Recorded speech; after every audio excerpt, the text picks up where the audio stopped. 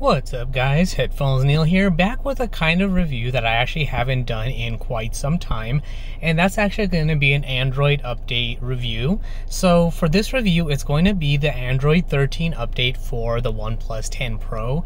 The update started rolling out around September 20th of 2022, or at least that's when I started seeing all the notifications that the update is available.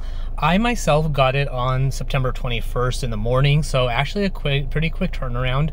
The post did say that they were going to roll it out to beta testers and select users early, so I'm not quite sure how I got on that list, but I was happy that I was on that list and got it pretty early. This of course is on the unlocked global American version of the phone, so if you are on a carrier branded phone, I anticipate it being released about 2 to 4 months after the global release of the unlocked version. That's at least the general time frame I've seen for OnePlus devices on the carrier branded versions, and most notably on the OnePlus 9 Pro. Granted, that one comes with a bit of a caveat because it did have a bit of a issue with the Android 12 update where I guess it was causing a lot more issues than it was worth, so getting a stable version released added, I want to say, about a month or so.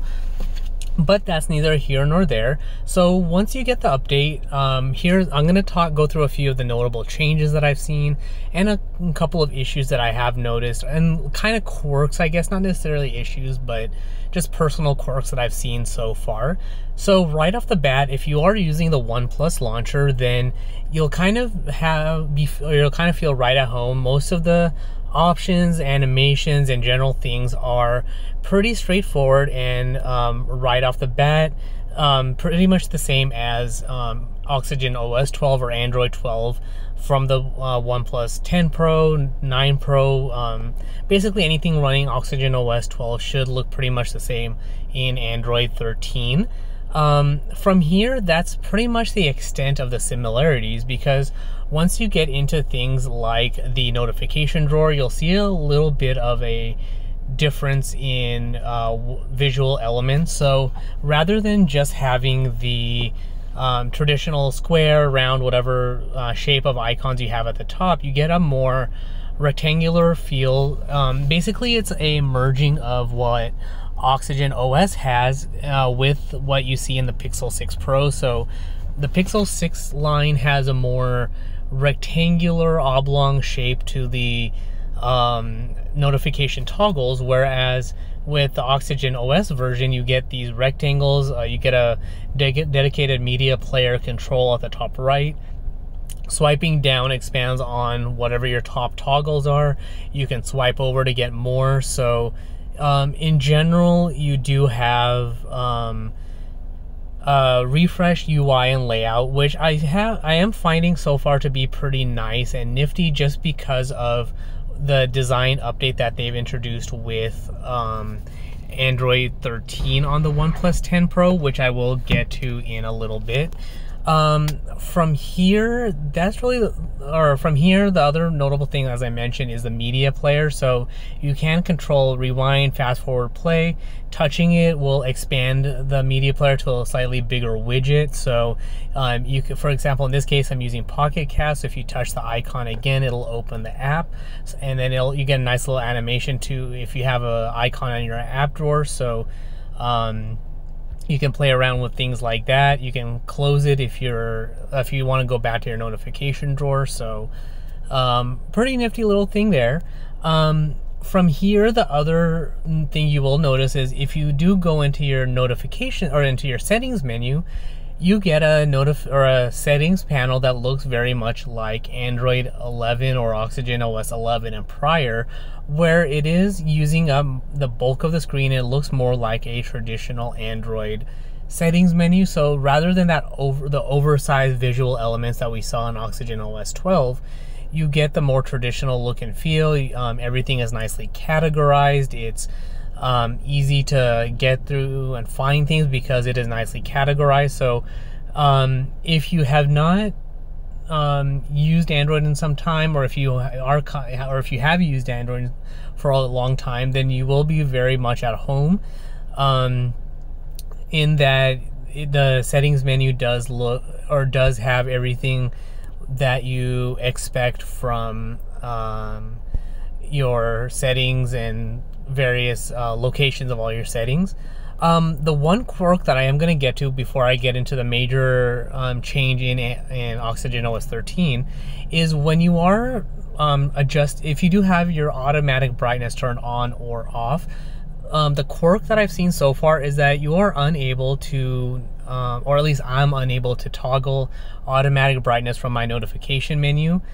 You can still adjust it, but it doesn't turn it on or off automatically. And once you do that manual adjustment, it doesn't automatically adjust from then on out. So I don't know if that's a result of the upgrade from Android 12 to 13, or if that is an element that is on purpose. So I am giving them some time, and I'm gonna probably wait for at least one more update to see if that's a bug in the system or just an update issue. If it is supposed to be a available toggle, then I may just do a factory reset to see if that fixes it. So for now, you will have to go into settings, display and brightness, and if you toggle your auto brightness off and on, then it'll resume. Or if you leave your auto brightness off, then it's not really an issue, but it's more of an issue really if you have automatic brightness on and then you do need to adjust it. Like, let's say you're in a dark area and you want it to be brighter, or you think that it's too bright or too light based on your current conditions, and you need to make that adjustment. So that's kind of a quirk I've seen. The other quirk that I have seen is with the VPN. I don't know if it's a widespread issue or if it's just certain apps are not quite updated to Android 13, but randomly the VPN will shut off and not turn back on again, or it'll keep disconnecting and reconnecting. Internet access will be oddly slow for some reason, whether it's Wi-Fi or on mobile data. So I'm still kind of getting used to that, but turning the VPN off makes everything work fine. So I'm not quite sure what the issue is there. So we'll see if an update fixes that. And like I said, if a future update fixes that issue, then it's all good. Don't need to do a factory reset. But if it's still a persistent issue and they say that it should work, then I might just have to go in and do a factory reset to see if that resolves it. So with that being said, the highlight of the Android 13 update for the OnePlus 10 Pro is the anamorphic theming option. So as you can see in my wallpaper right now, there's a lot of greens, a little bit of orange, but the primary color is green. So when I swipe down on my notification drawer, you see the grays and olive green kind of, and then if you go back to the home screen, there's a little bit of gray in the clouds and then green in the trees. So the anamorphic design in the OnePlus 10 Pro translates the color theming options that you see on the Pixel 6, but into the OnePlus 10 ecosystem basically into Oxygen OS. So in order to enable that on your device, you're gonna go into your settings menu, you're gonna go into wallpapers and style, and then you're gonna go into colors. So for me, before the update, I did have the color option set to, I think, basically what's now called custom. I think I had it set to like this blue or one of these blues or something like that. So you will have to enable it manually, but once you do, it should automatically stay on.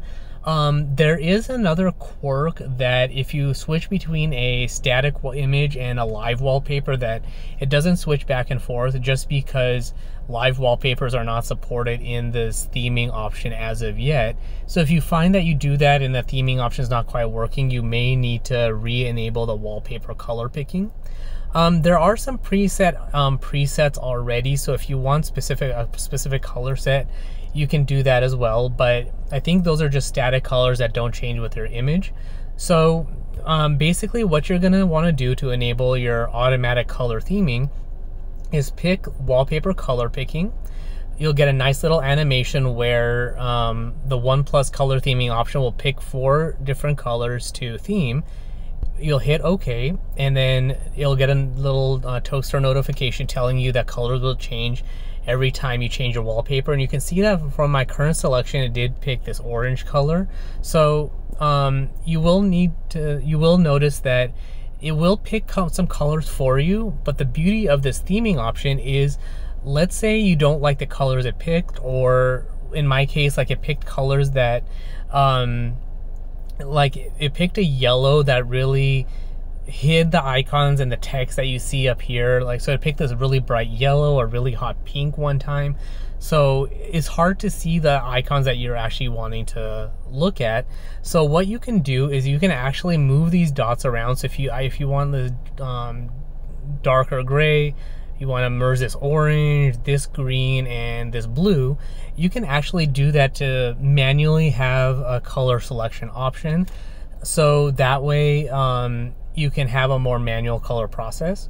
So you'll see that it picked this orange. Now let's say you want to change your image to something else. So in this case, I'm going to pick an image from one of the OnePlus images that's a different color, or noticeably different colors. So I long pressed on my home screen, I picked wallpapers, and then I'm going to go down and pick one of these static images. So I'm going to pick this one with blue, pink, and purple in it. You'll do apply, and I'm going to do home and lock screens. And so give it a little bit of time. It'll set the wallpapers, and at the same time, it's also going in and adjusting the colors. So that way you don't have to do anything from here. So we're gonna exit out of that. The wallpapers change to this blue, purple, pink combination. So when we swipe down, you see that it picked this pink color option. And if you go into your settings menu, you have that same pink outline. So that's basically all you have to do for this color theming system. It's really easy to use. So far, like I said, I haven't had any issues with static wallpapers, but switching back and forth between static and live wallpapers will create a hiccup in that system because live wallpapers are not yet supported. So that's kind of the caveat on the system. You do need to pick a static image. So there is that, but it is pretty nifty. It's definitely worth checking out. There's a couple of other updates as well in the Android 13 update, like a quantum AI engine updates and things like that. So more natural and intuitive animations, a better battery performance, better work mode performance, gaming mode enhancements for frame rates and battery life and things like that. So overall, I have noticed that battery life is pretty good. I'm getting about I'm testing it out on a daily usage. So I actually last charged my phone today as of this recording. As of about 7:45 in the morning, it's 12:30 or almost 12:30 now as of this recording, and I've lost about 9%. So that is, so basically about 5 hours, and that's 9%. So essentially I'm getting nearly all day, or based on the current usage, I'm getting nearly all day battery usage. So I'm gonna see if I can look at power saving mode, or if it goes into the battery saving. So it says I can last about 1 day 17 hours. You can see battery usage by app.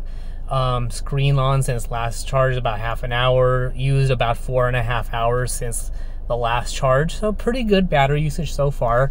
I am still playing around with it to get used to the battery performance issues, but overall so far so good. I have noticed some people have various random issues, but I don't know if it's a bad installation update, something got interrupted on the way. But from my point of view, using it for the past about 4 days now, I can say that there haven't been any major holdbacks for using the device. Like I said, the biggest issue that I've had is the random VPN and internet connection issues, but basically disabling the VPN for a little bit fixes it to get performance going, and then turning it back on.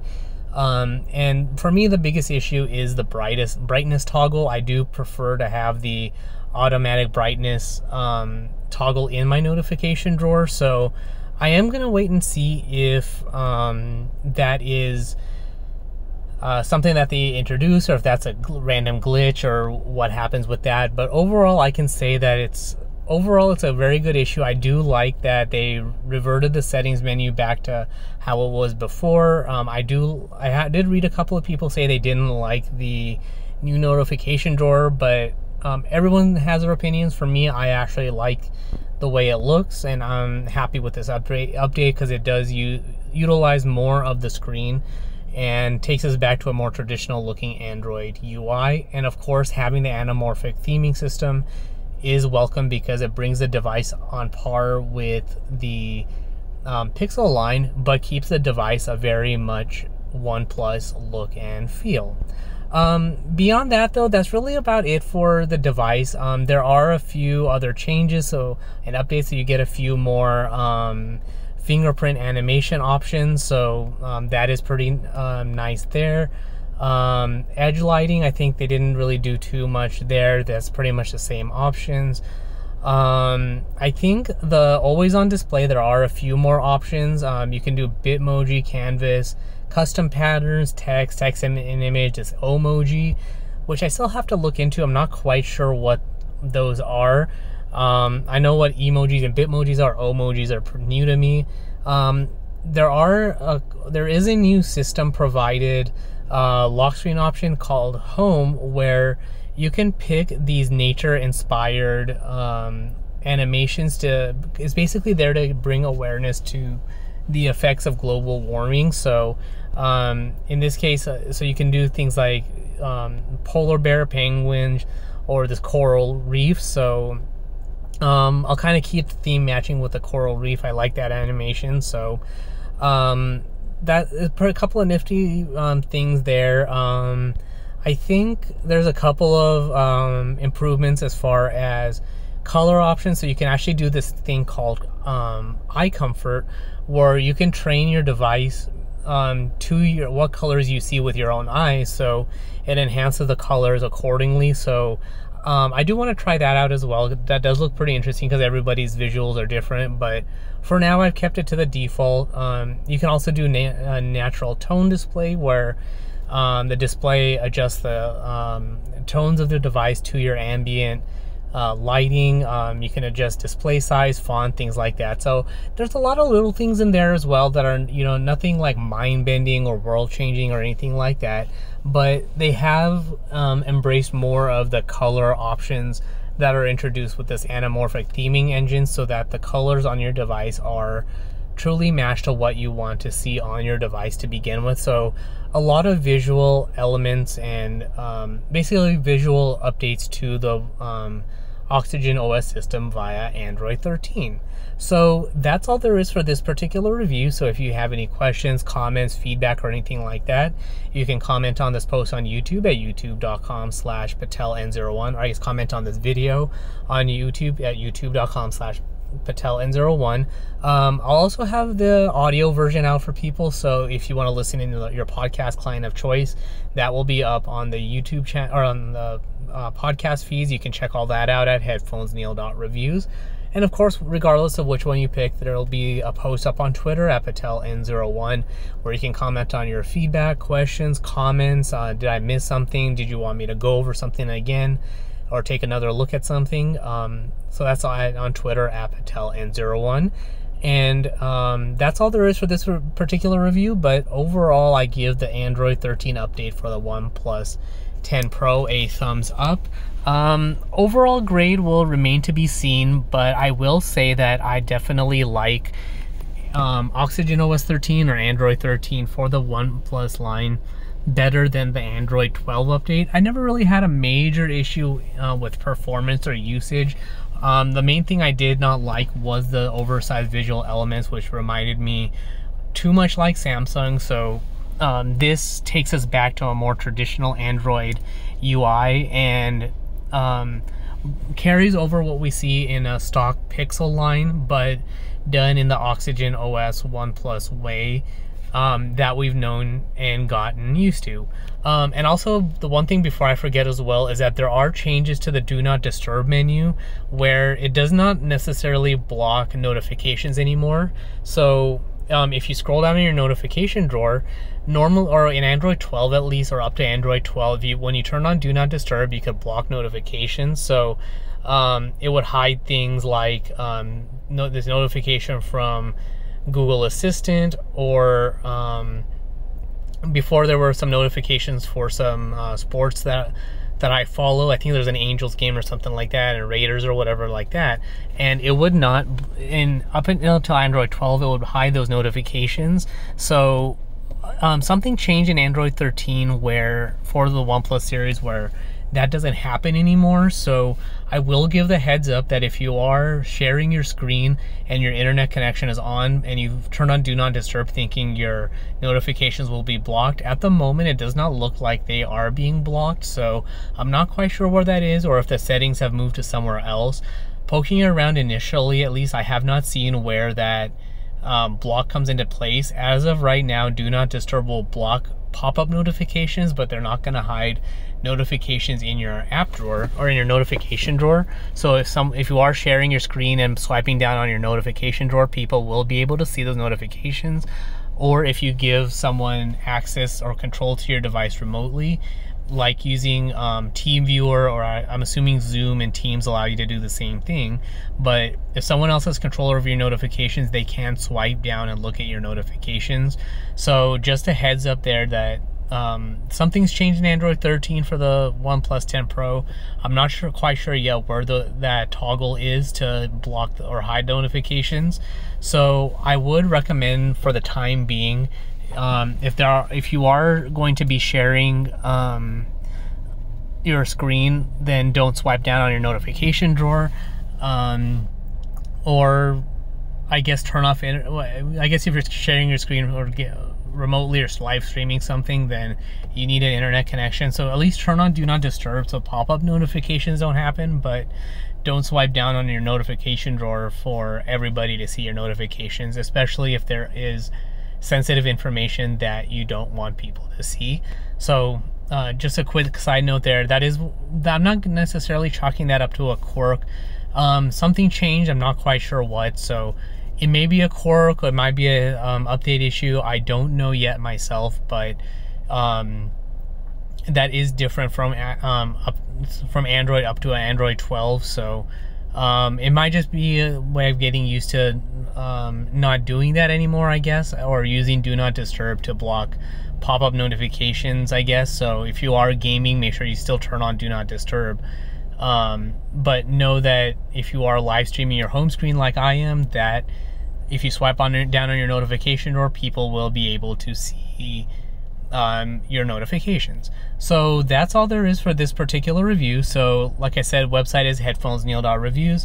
This video will be up on the podcast feeds there, or on YouTube and on YouTube at youtube.com/PatelN01. But that is all for this particular review. Thanks for tuning in, and until next time.